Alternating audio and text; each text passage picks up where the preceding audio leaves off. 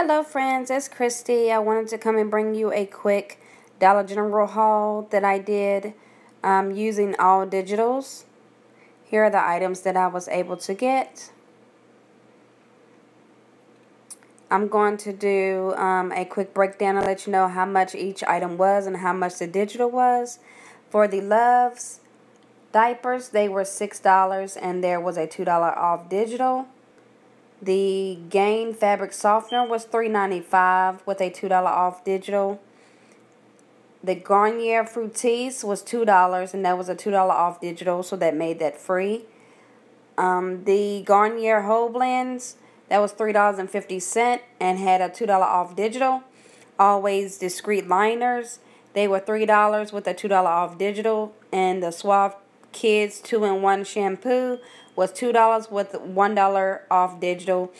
My total came to like $16.50 and the digitals equal to $13. So out of pocket I paid like $3.50. So I think that was pretty good. I just wanted to come real quick to show you what I got at Dollar General and the digitals that I used. I think it was a pretty good deal. Didn't have to get too much, but I did want to pick up a few things.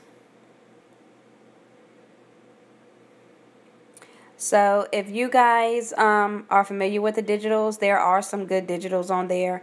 You can actually copy this deal if you would like to. I don't mind.